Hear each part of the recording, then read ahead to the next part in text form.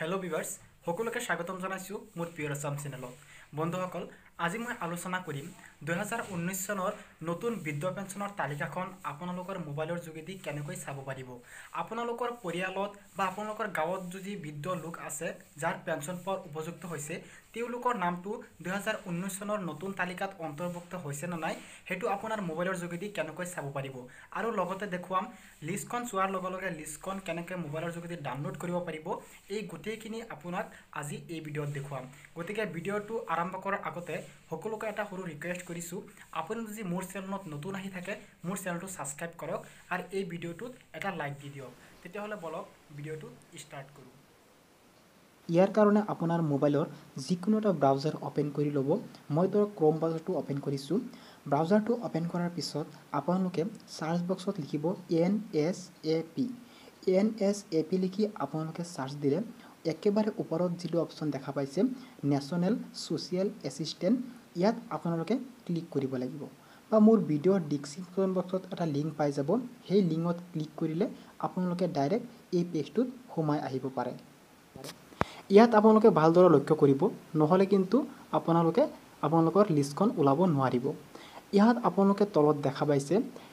NSAP scheme হালধীয়া ৰঙৰ যেটো নাম্বাৰ দেখা পাইছে বগাকে এই নাম্বাৰটোত আপোনালোকে ক্লিক কৰি দিব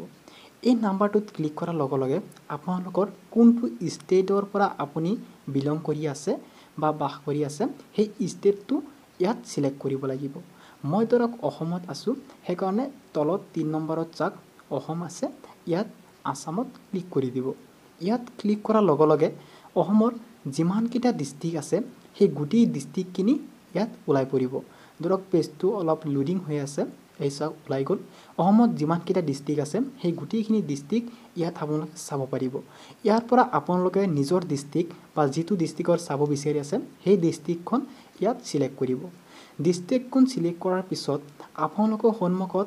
সমষ্টি সিলেক্ট কৰিব লাগিব সেই ডিস্ট্ৰিক্টখনৰ যিমানটা সমষ্টি আছে আপুনি কোনটো সমষ্টিৰ চাব বিচাৰি আছে সেই সমষ্টি ইয়াত সিলেক্ট কৰি ক্লিক কৰি দিব তাৰ পিছত আপুনি সেই সমষ্টিত থকা যিমান কেটা গাঁও আছে বা আপুনি যেটো গাঁৱৰ চাব বিচাৰি আছে সেই গাঁওটো ইয়াত সিলেক্ট কৰিলেই আপোনালোকৰ লিষ্টখন আপোনালোকৰ সন্মুখত আহি যাব ইয়াত আপোনালোকে 1 নম্বৰ দেখা পাইছে সিৰিয়াল তাৰ পিছত দেখা পাইছে এটা ৰেজিষ্ট্ৰেচন নাম্বাৰ এই নাম্বাৰত ক্লিক কৰিলে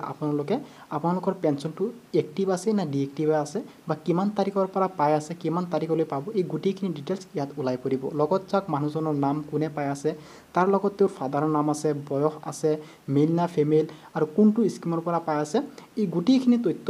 ইয়াৰ পৰা আপোনালোকে চাব পাৰিব আৰু আপুনি যদি পেজটো ডাউনলোড কৰিব বিচাৰে বা সেভ কৰিব বিচাৰে তেতিয়াহলে হোফালে দেখা পাইছে প্ৰিন্ট বুলি যেটো অপচন আছে এই প্ৰিন্ট বোলা অপচনটোত আপোনালোকে ক্লিক কৰি দিব অলপ লোডিং হোৱাৰ পিছত আপোনালোকে অকমান অপেক্ষা কৰিব লাগিব তাৰ পিছত আপোনালোকৰ সন্মুখত এটা পেজ ওপেন হ'ব